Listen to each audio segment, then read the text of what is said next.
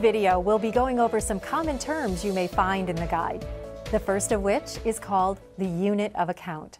As many private equity and venture capital funds invest in multiple tranches of a portfolio company's securities, you need to determine whether the unit of account is worth more as a grouping of such investments or the individual security tranches.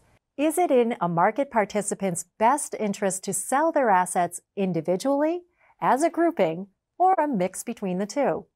Let's walk through a simple example with two fictitious companies, the Parker Fund and the Arkham Company. Assume the Parker Fund invests in the common stock, preferred stock, and mezzanine debt of the Arkham Company.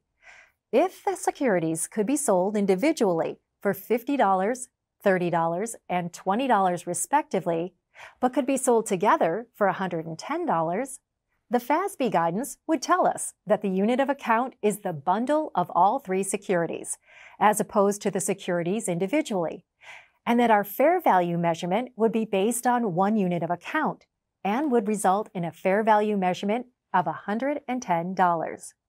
This is because selling the bundle of securities would yield the result that is in the economic best interest of the seller. Alternatively, if the value of the bundles sold together was $90, then it would be in the economic best interest of the seller to sell the three individual securities separately. So you would state the fair value of each position separately, and you would have 3 units of account.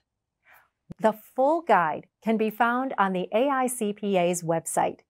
KPMG is here to help you with any questions you have about the guide, and we look forward to the opportunity to talk about how the guide may impact your business.